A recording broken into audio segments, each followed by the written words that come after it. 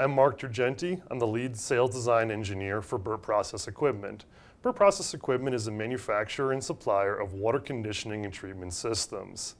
As the lead sales design engineer, I work hand in hand with end users, engineers, and architects in the design of water conditioning treatment systems for both water reclamation systems, high purity water, and wastewater treatment. I have worked on numerous projects around the world for military installations, academic and universities, healthcare, as well as pharmaceuticals, data centers, and colleges and universities.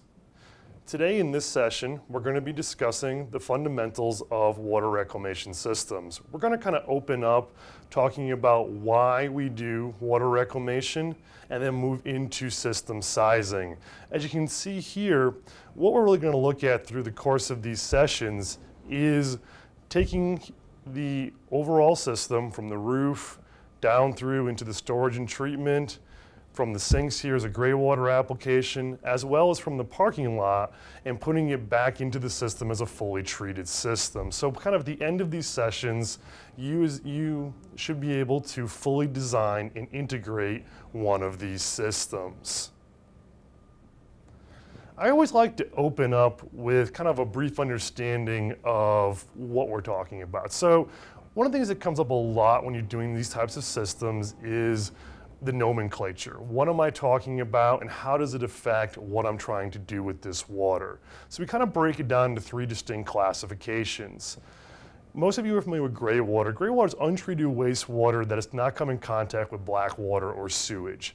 This is essentially any water from hand washing to dishwashers to laundry machines that's not been used in any kind of food preparation. Food preparation is classified as dark gray water. And again, the distinction is made based on the perceived level of contamination with the water. In general, in the United States, gray water is generally not used in water reclamation. And part of the reason for that is because it's governed by health codes. And as we talk about a little later, there really isn't a substantial amount of water to justify the system cost for this type of technology. The two we focus on predominantly here in the United States is both reclaimed water and then harvested rainwater. Reclaimed water, which is also identified sometimes as clean or clear water, is water from such devices as HVAC condensate, reverse osmosis reject, fire protection waters, waters that have been used but really have picked up very little if no contamination from these different sources. And then lastly, we have harvested rainwater. Harvested rainwater is broken down into two distinct classifications as well. Rainwater, which is any water which is captured solely from a roof surface, and then stormwater, which is any water precipitation which is captured from any other source, parking lots, streets, pedestrian walkways, fields or agriculture, or even captured, for example, in a pond or in a natural fountain. So why do we do this? There's a couple of different reasons why. 97.5% of all water on Earth is salt water. We only have about 2.5% of all available water is actually fresh water. Of that, majority of it's actually frozen in Antarctica. Here in the United States, there are about 15 states that are actually running out of water. Of that water, actually interesting statistic, a lot of it is actually found in the Great Lakes. Actually, almost 25% of all fresh water is actually found in the US Great Lakes. So water conservation was really the major driving force behind developing rainwater system technologies. A lot of people believe that rainwater systems are kind of a new or kind of emerging technology. The truth of the matter is they've actually been around for about 30, 40 years, including in the United States. Areas such as Hawaii have actually been doing rainwater reclamation for quite a long time. It's also been done in the Caribbean as well. So the technology itself is not new. Its mainstream use in commercial building design is what's really an emerging technology, emerging application. And a lot of this is being driven by what's called a LEED in the U.S. Greenbuilding Council. U.S. Greenbuilding Council is developing what's called LEED, which is the Leadership in Environmental and Energy Design. LEED basically grants points for a building both from bronze to platinum for water reduction. And there are numerous points which are available for using rainwater or stormwater harvesting. These include 50% reduction of water use, 100% reduction for sewage conveyance, which is also flushing fixtures, and then 50 or 100% reduction for irrigated water use without using a municipal supply. So what we're going to focus on in the rest of this session is really the sizing and then the feasibility of these systems. I will say that in general, just because you can do a rainwater harvesting or stormwater harvesting system doesn't mean you always should. Feasibility certainly needs to be looked at when discussing these systems. So the first step in designing a system is understanding what your water sources are going to be from, whether it's stormwater, whether it's rainwater, whether you're going to be using gray water, whatever. And then also what you're going to be using the water for. For rain and stormwater, sizing is a matter of computation. For all other sources, it's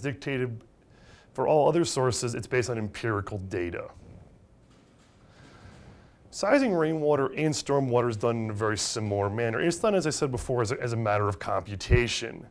You utilize, in sizing these systems, the feet of rainwater times a correction factor, which I'll explain in a second, times the catchment area, and then times what's called the runoff coefficient. Feet of rainwater rainfall is determined using typically monthly values. It's very hard to look at rainfall on a daily basis or even a weekly basis. Most of the information which is available is based on monthly data. So you can have, typically you'll see anywhere between 4.5 to as low as about 1 inch of rainfall in the US, depending upon where you are in a given month.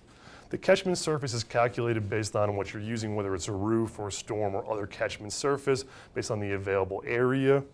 The 0.65 correction factor is utilized to account for the losses that occur during any precipitation or rainfall event. These include runoff, evaporation, freezing if you're in a cold weather climate, as well as roof-based fixtures which are designed to reduce contaminant loading into your system. The runoff coefficient comes into play during stormwater sizing. And what the runoff coefficient is it dictates how much water you can lose based on what your surface area is. For a roof or even a parking lot, this number is generally 1. If you're going to be catching off of another surface, such as a sandy beach, for example, which most people obviously wouldn't do, you would end up with a coefficient of about 0.15 because you'd have so much more drainage from that runoff coefficient. It should be noted that you can only catch rainfall off of 2 sides of any vertical structure during any given precipitation event. So if you have any vertical structures on your roof surface and you're going to utilize them as part of your catchment area, you can only account for about 50% of that overall area. And here I'm showing kind of just a broad spectrum of what the average rainfall is across the United States. As you can see, there is quite a bit of variance.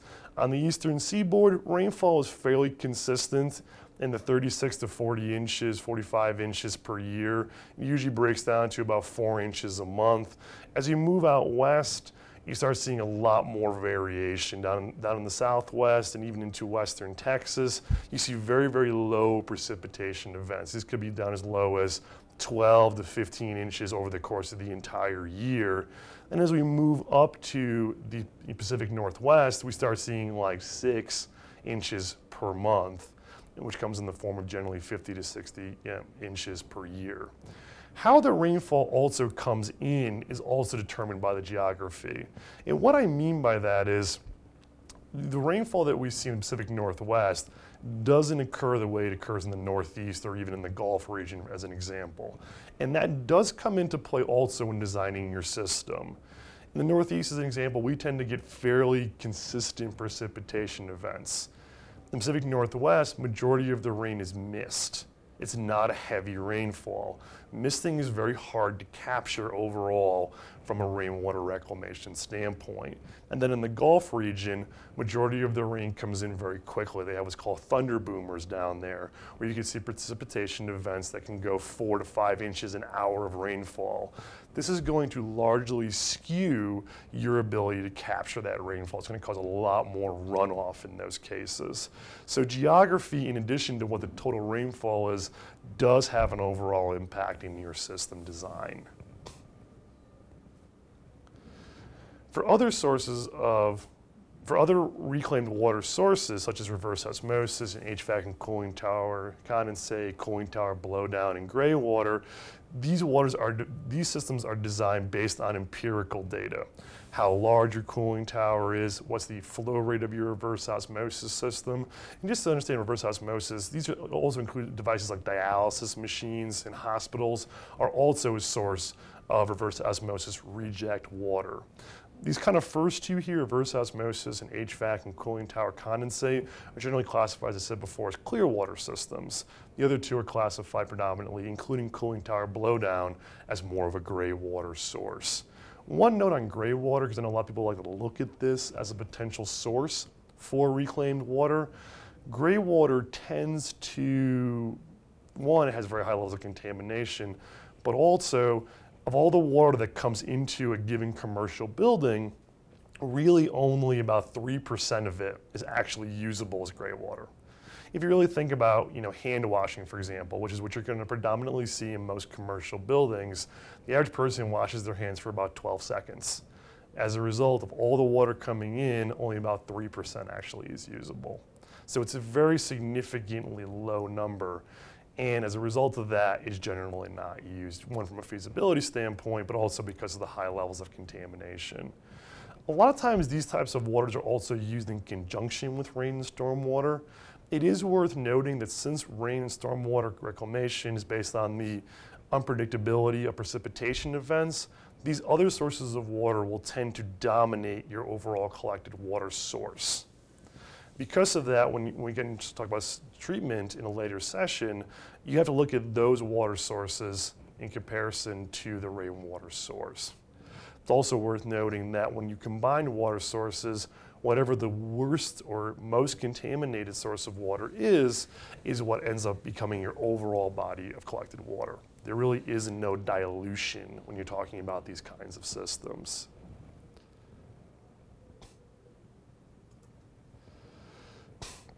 Now that we've kind of talked about what your sources of water are, it's also important to review what you're going to be using them for. The three most common uses for reclaimed water are flushing fixtures, irrigations, and cooling towers. Of these three, originally flushing fixtures was kind of the main driving force for these systems. That has a little bit gone away, still one of the major sources of use. The one problem it has is because it's a non-potable water source that you're using, all reclaimed water, kind of regardless of source within the United States, is classified as a non-potable water source. Even if you bring it up to drinking water levels, you generally can't use it for drinking. As a result of that, you need a lot more infrastructure in your overall piping system to utilize rainwater for flushing fixtures. You're going to end up running a potable source to every sink in that lavatory, and then have to run an entirely non-potable source through that as well to your various flushing fixtures. This adds a lot of project costs to the system when utilizing reclaimed water for flushing fixtures. Irrigation and cooling towers have the advantage that you really only have very few connections for use. Irrigation goes out to your irrigation line. Cooling tower is typically a single line right to your cooling tower basin. So you're not adding a lot of complexity to your piping structure for utilizing these different water systems. There are a few other uses for reclaimed water in buildings. These include like natural fountains, fire suppression waters, sprinkler systems. These are used to some degree. They're not major uses for this type of water, and as a result, you really don't use them too much in system size. They tend to be very low overall water uses. One of the things of note is the potable. It should kind of clarify that statement. Commercially, you cannot use reclaimed water for potable use. There are a few states now in the United States, Western Texas, Washington, Oregon, a few other West Coast states, where you are now allowed to use rainwater as a potable water source for residential applications. Doing that changes your overall treatment system, which we'll talk about in a later session. But overall, in commercial buildings, it's not a viable alternative. And additional treatment steps need to be utilized when using potable water, when using sort of reclaimed water as a potable water source. Taking a step back here and looking at what your reclaimed water source is, and then in comparing it to what your water use is going to be, helps you determine your water feasibility. But it also is the first step in sizing your storage volume. One of the things that's very critical in reclaimed water systems is understanding and sizing a proper storage volume. This is oftentimes referred to as a cistern or cistern tank. What you have to look at when sizing a cistern tank is how much water I'm going to use, i.e. irrigation, cooling towers, flushing fixtures, and then comparing it to what my actual reclaimed water sources are, whether that ends up being rainwater, stormwater, or some other water source. Based on how much of that water you get collected and how much you're using, that differential ultimately becomes your cistern or your storage tank. And that cistern volume can vary considerably from very small, 500 gallons, all the way up to 100 and 200,000 gallon tanks for very large systems. Talking about the cistern for a second, most of them tend to be thermoplastic or fiberglass, concrete, metal, or wood. And these are generally very large tanks. When you're talking about residential rainwater reclamation, people do look at things like 50-gallon rain barrels and devices like that. These types of systems are not really applicable in talking about commercial rainwater applications. There are some benefits and disadvantages to using different types of cistern materials. Thermoplastics are good, they're best for indoor use, but all these tanks, regardless, need to be pigmented. One of the things you absolutely want to do is the tank is not going to be buried. It needs to be pigmented to prevent bacteria buildup from natural sunlight within the storage tank. Fiberglass is very common. There's a lot of fiberglass tanks which have been used. A lot of people, what they've done is they've converted the old technology of gasoline fiberglass tanks that were used in gas stations and have turned them now into reclaimed water storage tanks. And they're typically tank farmed anywhere between, again, a couple thousand gallons up to 50,000 gallon tanks. Concrete and metal, you do see, these typically tend to be in cities for the most part, where they'll actually build these tanks into the building foundation. So either in the concrete or a large stainless steel vessel. I actually worked on a project in New York City where they had constructed a 55,000 gallon 316 stainless steel tank, basically 3 floors below the street of Manhattan, tied right into where the actual subway tracks came into the building. Is it the best application? No. Metal can have some issues. When we talk about water quality in a later session, the acidity of rainwater can really wreak some havoc on metal tanks, but it is commonly used. In wood, not too common. It is used in a few different states, Hawaii being one of them. There really is no benefits to it. It can be very expensive to build large tanks out of wood, but it is commonly used. What they've done is they've converted the old cooling tower potable tanks, which they used to use in large cities, now into reclaimed water storage tanks. Coming back to sizing here for a second, as I said, cistern sizing is based on how much water I can collect and then comparing it to how much water I'm going to actually use. So there really are 2 schools of thought when it comes to reclaimed water sizing. The minimum size, as also dictated now by the plumbing code, is to size your reclaimed water system for 2 days of water use, not water collection. So if I am using my water for flushing fixtures and I need 5,000 gallons a day, then my minimum cistern storage tank volume should be 10,000 gallons. The maximum size is to size it for my longest drought period between precipitation events.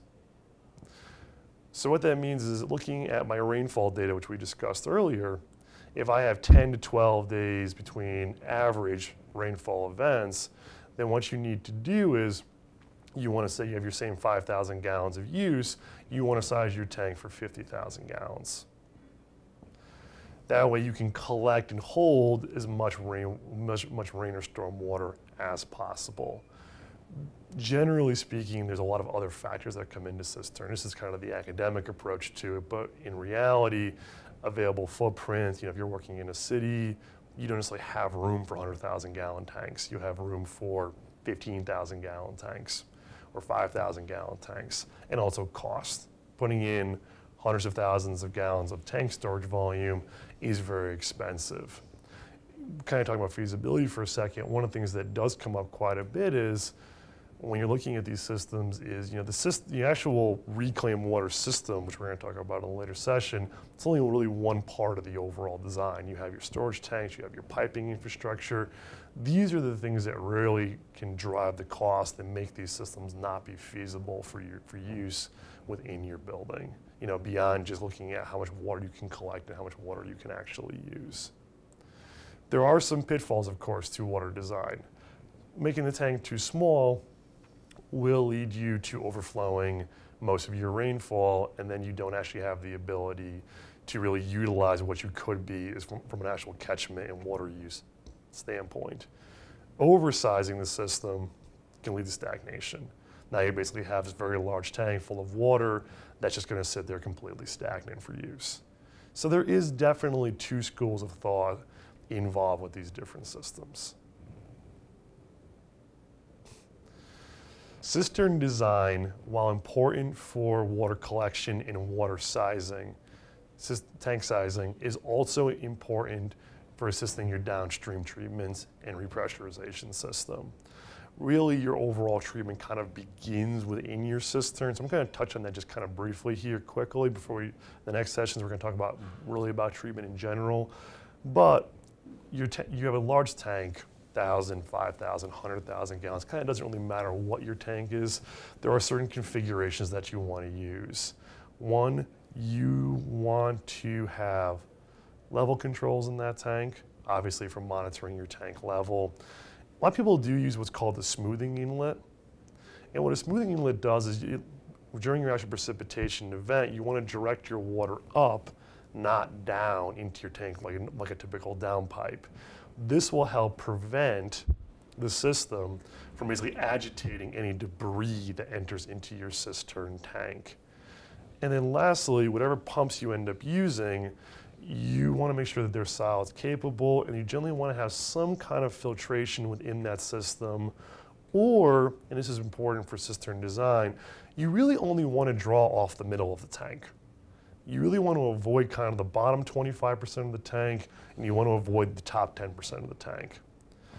A cistern is like any body of fresh water. The top layer is going to be the most oxidized layer. It's going to have the highest level of bacteria buildup within your tank. The bottom level is going to be your most reduced level. It's going to be like the bottom of a pond. It's going to have all your debris and sediment in it.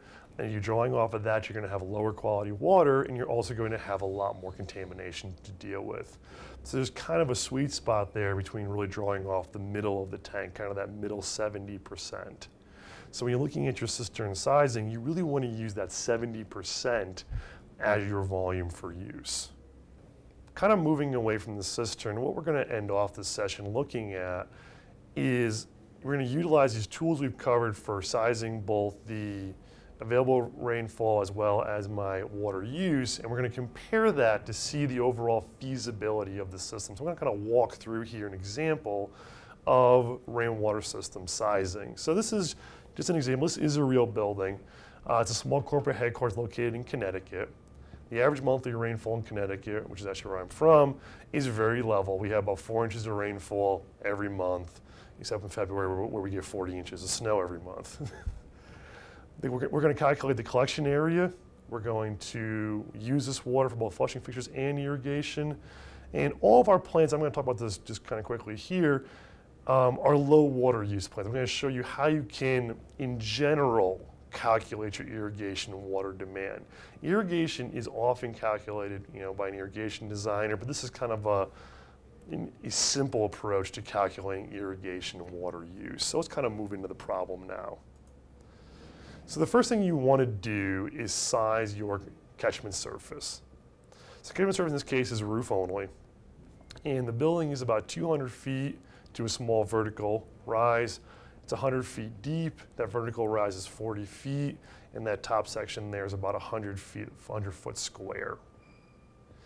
So looking at my horizontal surface areas, I have 200 feet times 100 feet for that lower level, and then 100 feet times 100 feet for that upper level, which gives me a horizontal surface area of approximately 30,000 square feet. My vertical surface area is 40 feet by then the 100 feet across depth times my loss factor. So I have about 8,000 square feet of vertical catchment surface. So my total collection area is approximately 38,000 square feet. Bringing us back to the equation I discussed earlier in the session, feet of rainfall times my loss factor times the catchment area times the runoff coefficient, I have 38,000 square feet.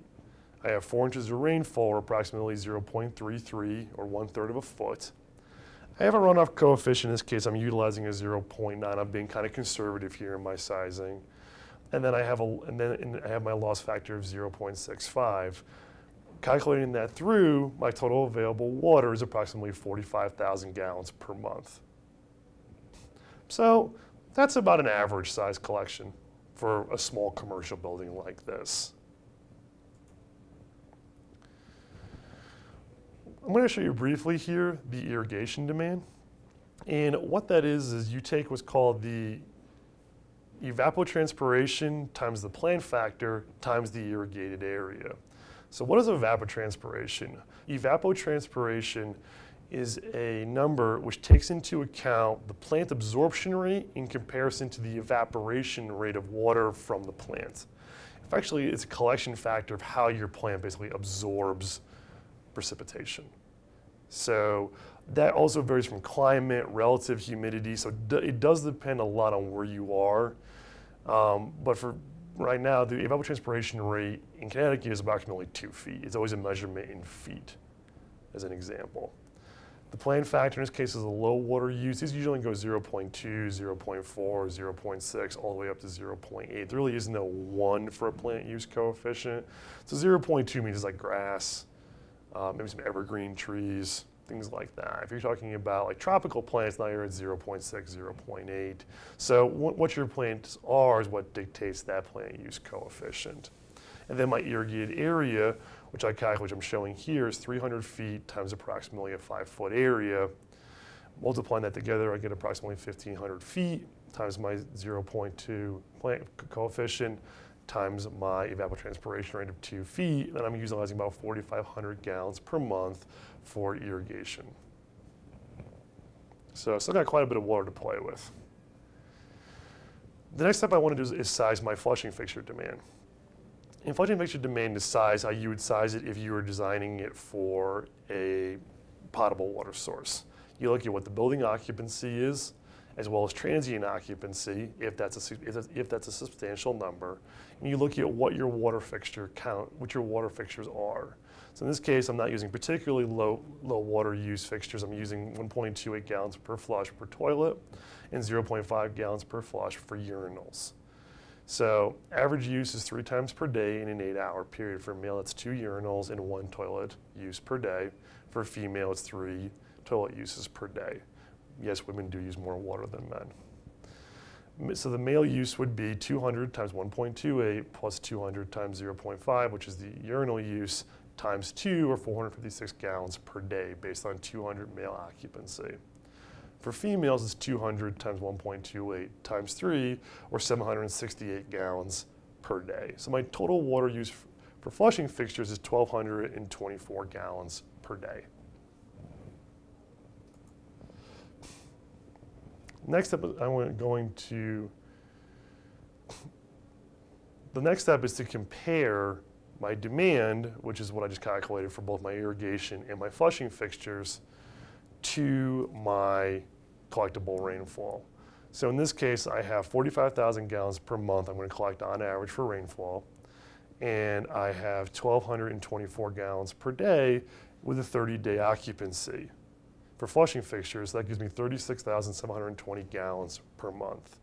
For irrigation use, I have 4,500 gallons per month, so I have a total water demand of 41,220 gallons. So comparing this, I have 45,000 gallons available and I'm utilizing 41,220. So I have basically almost using 100%, about 90% of my water use, collectible water, is being used in the system. So I have about 3,700 gallons more for further use. But again, the 45,000 gallons is an average, so you're going to see some highs and lows off of that. So I'm going to have about 100% overall water reduction simply by using rainfall. This is obviously a fantastic situation. Generally speaking, what you're shooting for is going to be approximately 50% reduction in water use overall from your system. So if, for example, my water use in the building was 90,000 gallons, I collected 45,000 gallons, that's still a pretty feasible system. And this will vary month to month, which I'll show you guys in a couple of minutes here. But in general, 50% or better is kind of what you're targeting. What you'll find a lot of times is if you have very high water uses like cooling towers or very high irrigation demand, generally flushing fixtures is fairly consistent within your building. You can see that number vary quite a bit. You can see that number go as high as 80 and then go down as low as 10%, particularly with cooling towers in the summer where your water use can become very, very high. If you're consistently looking at your system on a month-by-month basis and you're seeing 10, 15, 20%, your system is not as feasible. And in rainwater reclamation, in that case, may not be your best alternative for water reduction. Looking at my cistern sizing, I'm going to size it based on my longest drought period, which in this area is about 10 days. So looking again at my flushing fixtures at 1,224 gallons per day, my total irrigated area 4,500 gallons per month. Dividing that out, I need about 150 gallons per day for irrigation. So I add that to my 1,224 gallons times my 10 days. I need about a 13,740 gallon cistern, which makes sense. I'm going to get about 4 precipitation events per month at about 15,000 gallons to fill up my 45,000 gallons of collectible rainwater use. To kind of summarize this section here, your first step in system sizing is to determine your rain catchment area and what that's going to be. Your second step is to determine your available rainwater. That's the calculation we were looking at before. Month of rainfall times my loss factor times my runoff coefficient times the catchment area.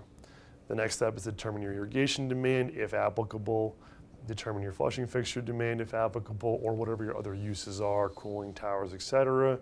Compare available and demand requirements for system feasibility. Again, you want 50% or better on average, and then size your cistern in that case. What I have here is, obviously that's a very simplified approach to this, but looking at a water reclaim system, in general, you want to do that same kind of calculation on a month-by-month basis because your rainfall is going to vary. It's not always going to be 4 inches, it's going to be 3.9, 4.5, 3.8, etc. You're also going to have other factors like cooling towers, which are going to come into the system at different points. It's going to be usable only from, say, May to August or May to September. I'm only irrigating from, say, April to October. So your water rate is going to vary much more than what I'm showing in this simple example here. Your flushing fixtures will be consistent, but you're going to see a lot of highs and lows in your overall water use. And when you actually need the water the most in July, may be your drought season. So it's important when we're really looking at these systems to look at every month specifically. To recap, what we discussed was an introduction into rainwater basics. We covered the definitions of both rainwater, stormwater, clean and clear water, and also gray water. We looked at sizing your collection surface, sizing your rain and stormwater catchment, as well as your other water sources from an empirical standpoint. We also looked at how to size your water use, flushing fixtures, irrigation, cooling tower, and other demands. We went through a very simple problem, kind of showing this, comparing my water use to my water demand. And then we concluded talking about the feasibility of the system, which in general is about 50% you want to target differential between your water demand and your water, your captured rainwater. And the second part, what we're going to look at is what is in my water. We talked a lot about rainwater and gray water in general. We're going to do an in-depth look into what these waters have, what the characteristics are, as well as how you treat these different waters for use for these different applications.